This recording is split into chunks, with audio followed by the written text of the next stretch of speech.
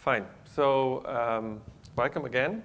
So I'm going to talk about scientific workflow systems for next generation sequencing analytics. So there are 2 or 3 slides introduction. So I'm coming from Humboldt-Universität in Berlin. Berlin actually has 3 universities.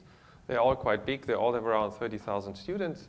And I'm part of the Humboldt-Universität, which is founded by Wilhelm from Humboldt and not Alexander from Humboldt, what usually everybody thinks. We are around 35,000 students. And the computer science department has about 15,000 students and 20 chairs. So my own group, it's called Knowledge Management in Bioinformatics. We work in biomedical text mining, scientific workflows, functional bioinformatics. We are quite applied.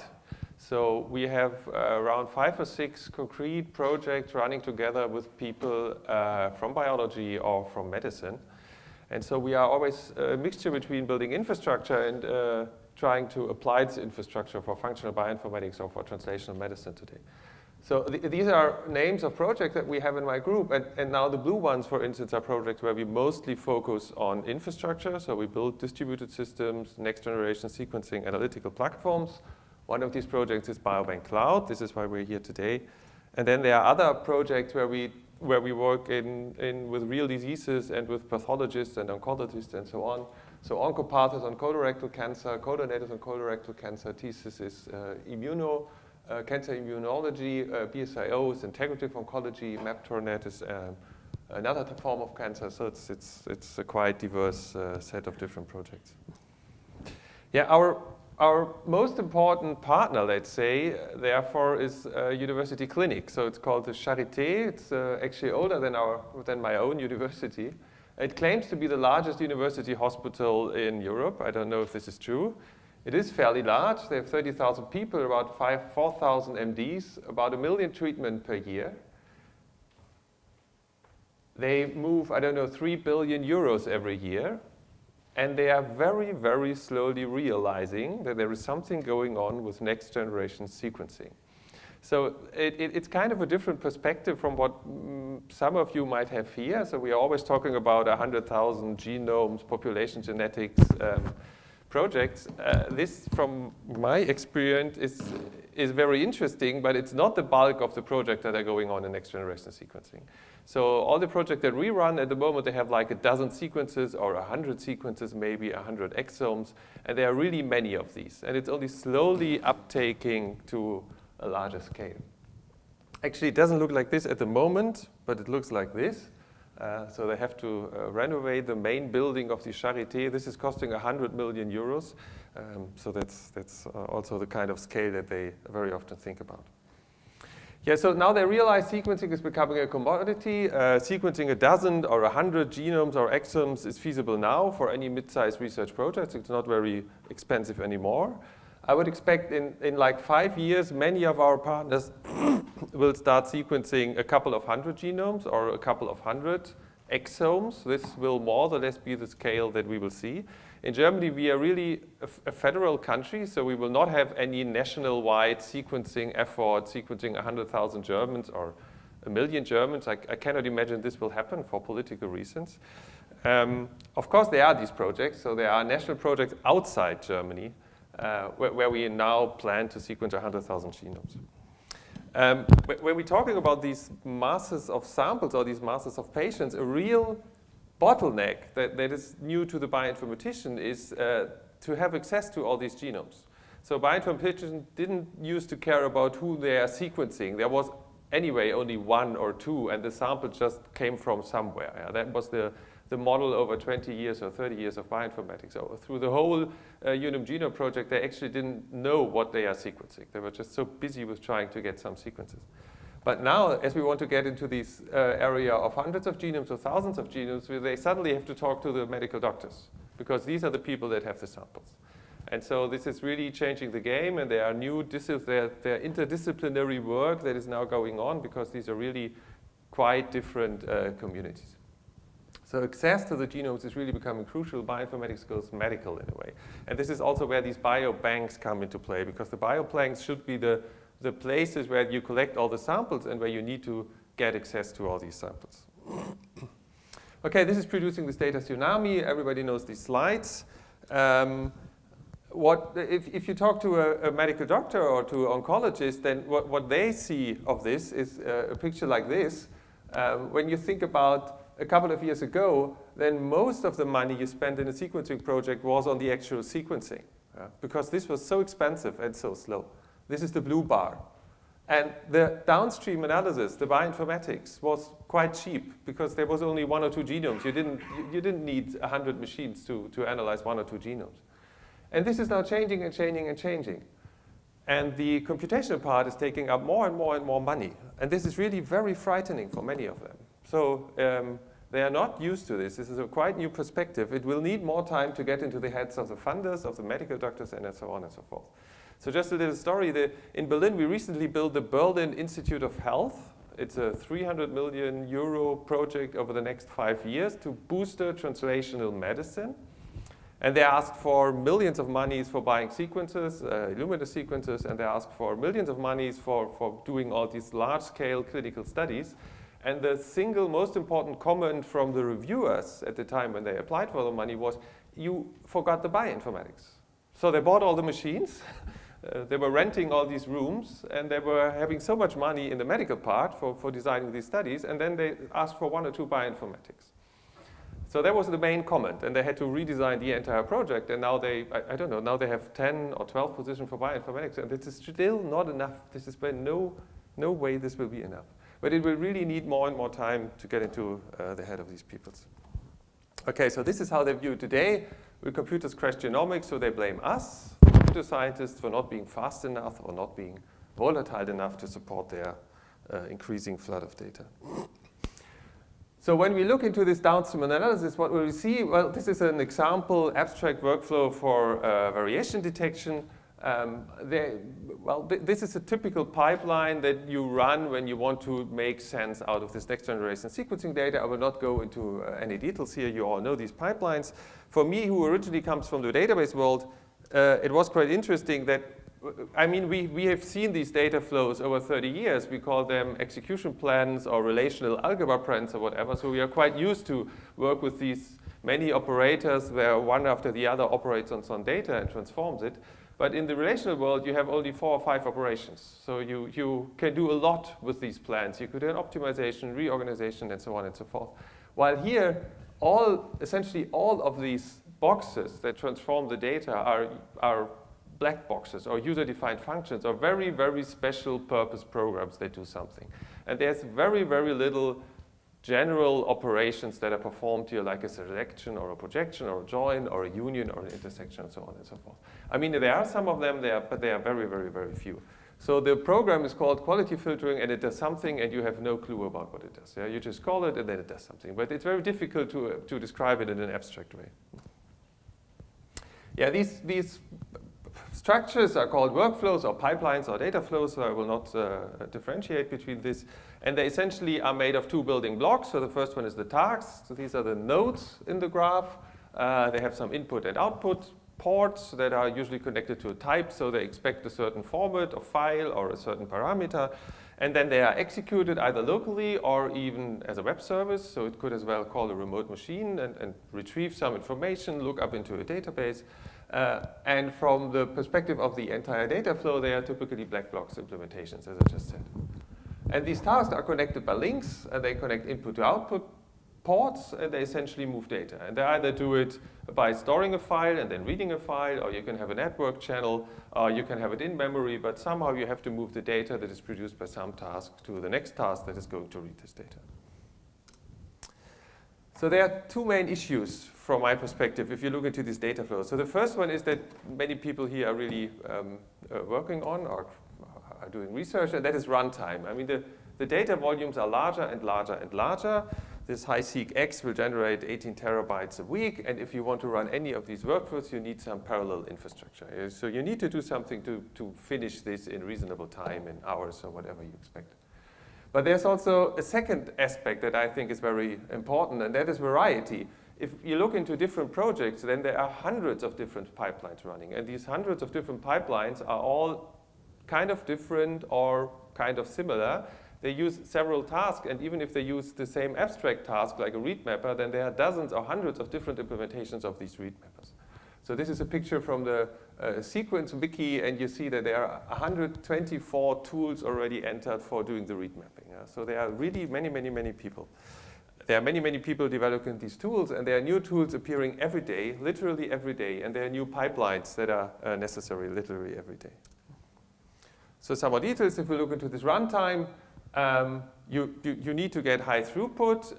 There are some properties of these workflows. So typically, many of the tasks are small, they are fast, and then there are some tasks that really need most of the time of the entire workflow. So there are much differing CPU and storage requirements. You really have to take care, as Jim pointed out, how you move the data from one task to the other.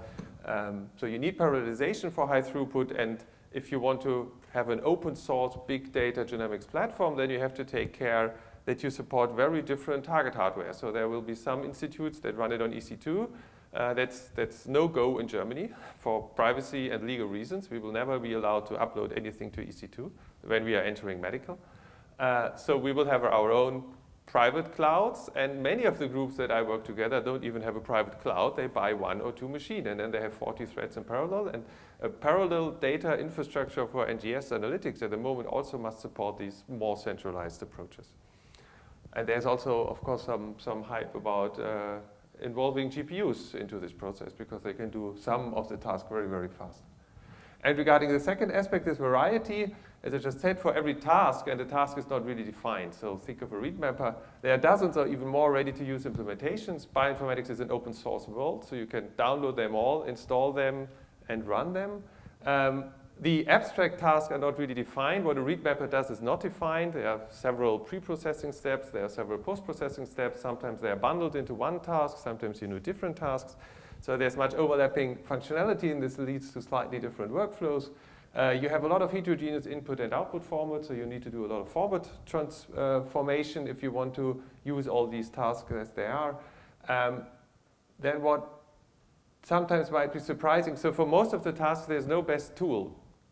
So if you think of read mapping, there is not the best read mapping tool, and there will never be one, because a read mapper is not only slow or fast, but it also produces different results. There's a lot of interpretation built into these tools. And if you look into 10 different benchmarks of read mappers, then you will have 9 different results.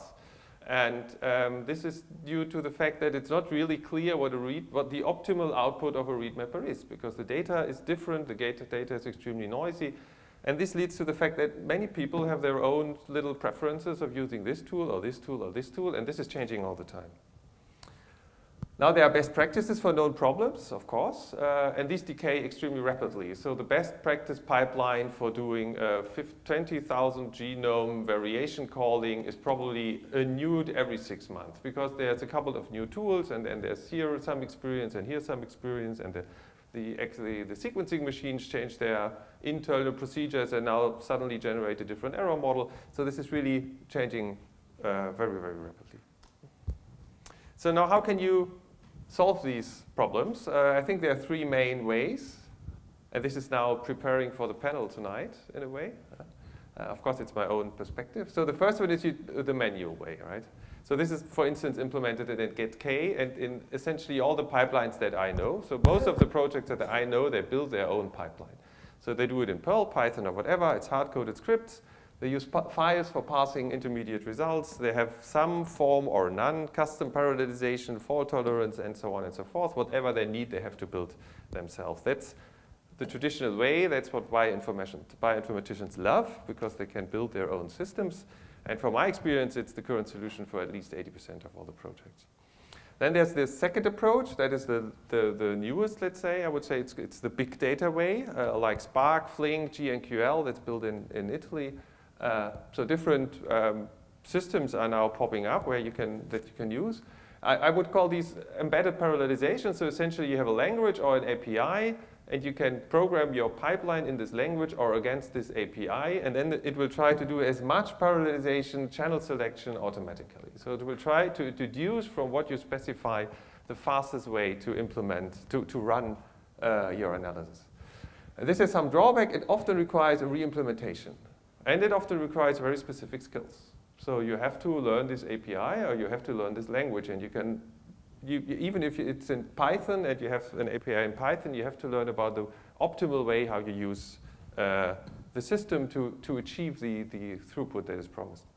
And then there's a third way. Actually, the difference between the second and third is not very clear. I would call it a scientific workflow way. This is built in systems like Galaxy. This is what we are building.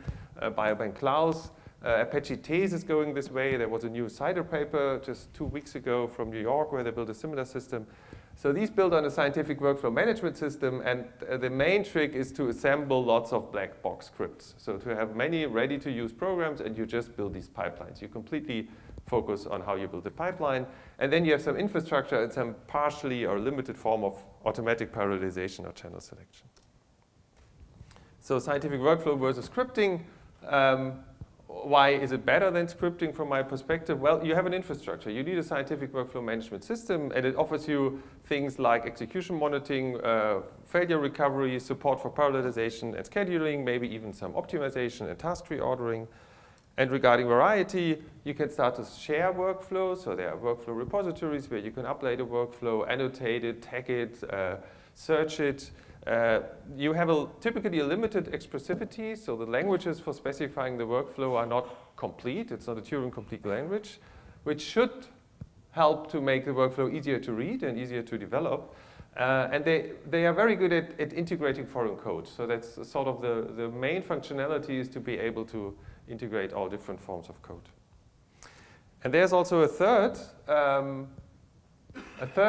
view that you can have on scientific workflows that's actually very much debated at the nature or science level, and that is when you run an analysis through one of these systems, you are actually able to upload the workflow to a repository, and this is the ultimate proof of what you have done. And you can even upload the entire execution trace, and then everybody can really see what you have done and what has happened at the bit level. And this raises the credibility a lot. So this gives you a lot of credibility on your result. So whoever started to read a methods part of a paper and then try to re-implement it will know that this is a real pain at the moment. Yes? Usually the methods part of papers are not detailed enough and you are not able to reproduce the result. So this has generated some traction. So there are repositories like My Experiment, which is not at all NGS, but it's also scientific workflows in the bioinformatics community. And the My Experiment repository at the moment has almost 2,500 workflows that you can download, install, and run on the Taverna system. And there's also a wider perspective to this. So there's a lot of debate in the publishers about the executable paper. I don't know if you heard about this, but this could be something where scientific workflow systems come in very handy. So if you look into one of these typical papers that have a computational part, then they all have a method section. And why wouldn't the publishers at some stage offer an upload option for an implementation of the method section? So you upload your workflow with the paper, and you click on the method section, and the workflow is executed. So that would be the ultimate vision. You don't have to re-implement anything, but the code is already available. And then it must be written in something that you can execute on a remote machine, so there must be some infrastructure, of course. So what's the difference between these embedded parallelism or big data infrastructures and scientific workflow management system? There's no clear separation from my point of view. It depends on whether they focus on a re-implementation or on tool assembly, how hard it is to integrate foreign tools, the abstraction of the specification language. So you have a declarative language, or are you doing it in Scala or Python? Is there a focus on local computation or on web services? Do they support complex iterative tasks like you use them in machine learning? And my take is if you specialize on next generation sequence analysis, then you should rather focus on tool assembly because there's so many people developing new tools all the time. Integrating foreign tools should be as easy as possible. I have no clue what the optimal abstraction layer is for specifying such a workflow. For me, that's an entirely open question. And if you have different users, you will have very different requirements. You must focus on local computation. So many scientific workflow systems are actually built around web services. That's a no-go if you enter the big data.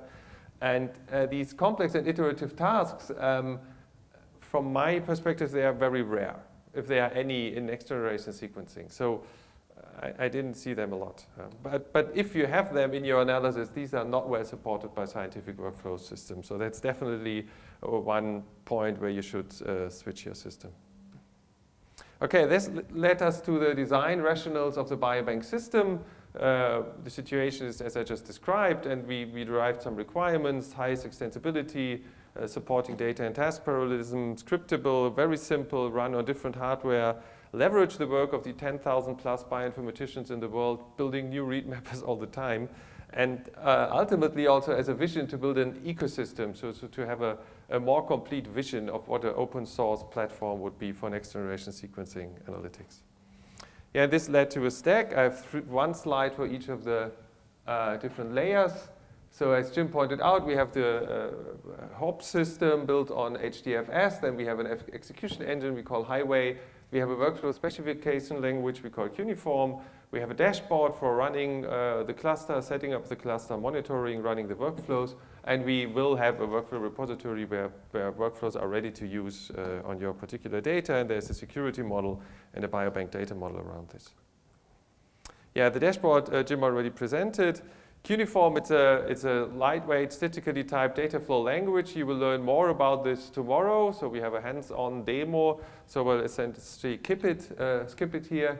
The main focus was on direct integration of all sorts of different codes. So you can directly embed bash shell, Lisp programs, R programs, Python programs, Perl programs, and so on and so forth. And it's made, so when you run a Cuneiform script, it's actually compiled into a data flow specification that is then given to the Highway execution engine.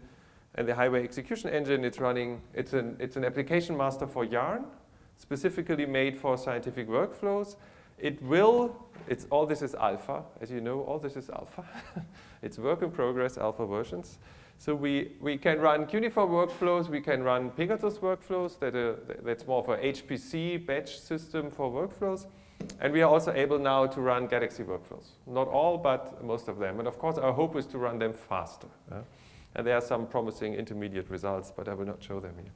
Yeah, we also have a focus on scheduling, so we want to do optimal, or as good as possible, adaptive scheduling.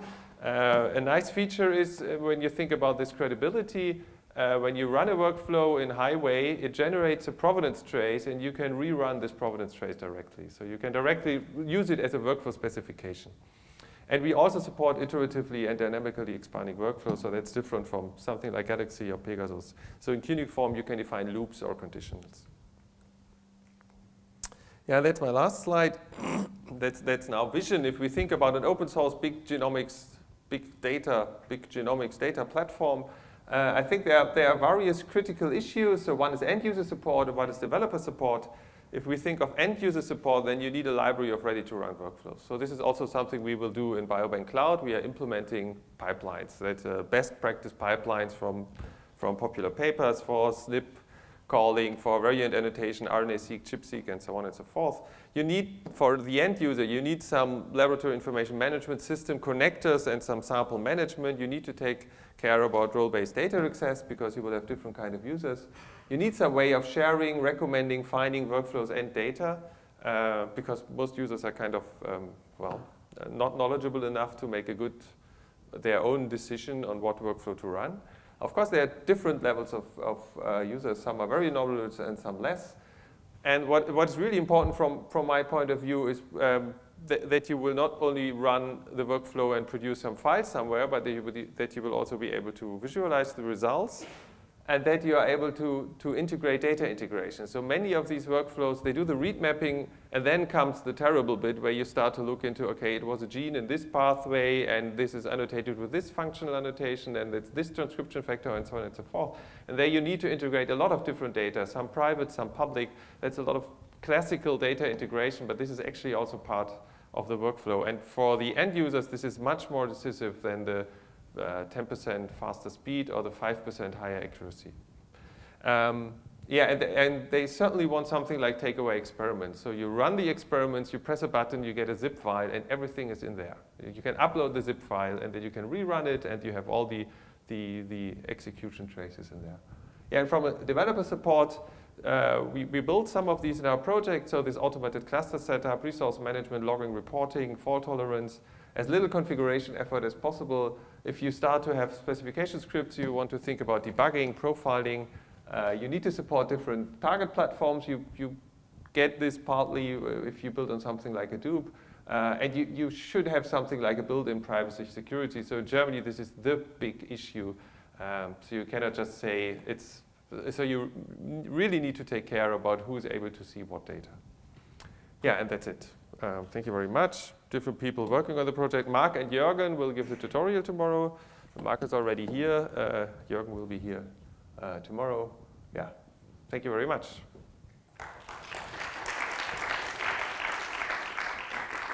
I forgot about time, but are there any questions? Thanks for the good talk. You mentioned in the ecosystem slide, these things are very promising, but I'm afraid that if you start, right now the open source projects are more or less isolated islands. So is there some work going on consolidating the effort or having collaborating? This workshop. Something like that. Okay. I think, yeah, so, yeah, no, that's a very honest answer, this workshop. That's the most important effort I know of consolidating different works.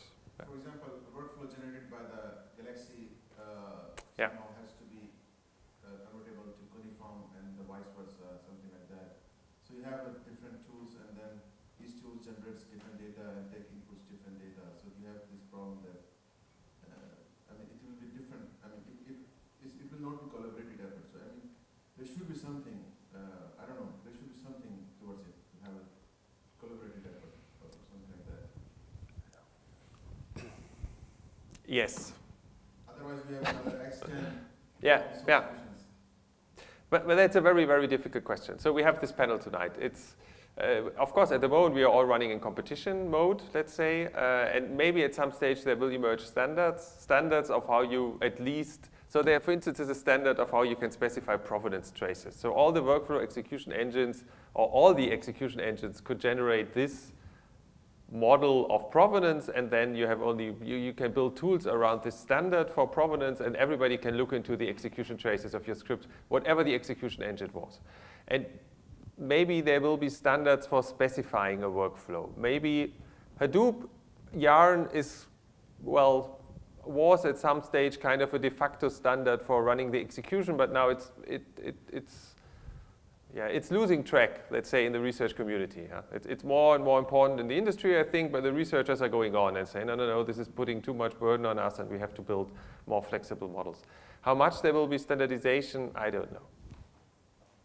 The biobankers are very strong in standardization, so they force a lot on standardization, but it's more on sample description and this type of stuff. Okay? Can you tell us more about the tutorial tomorrow? There will, so tomorrow in the morning there are two tutorials. One is from the Adams people, somewhere here, right, him.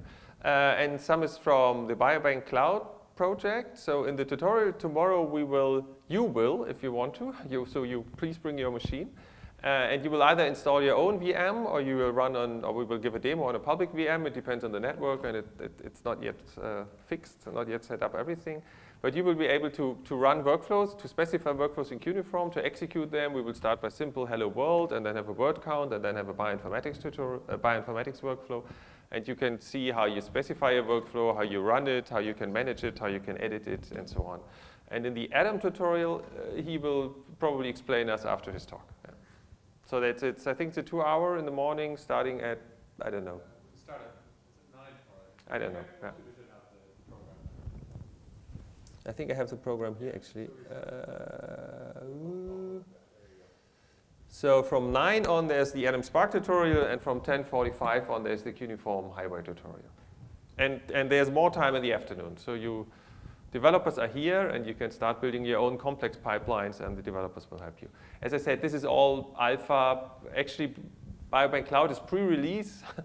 You can have a bit here and a bit here, but we haven't yet packaged it all into, please download here, and you have exactly the following functionality. We are in the middle of preparing this release.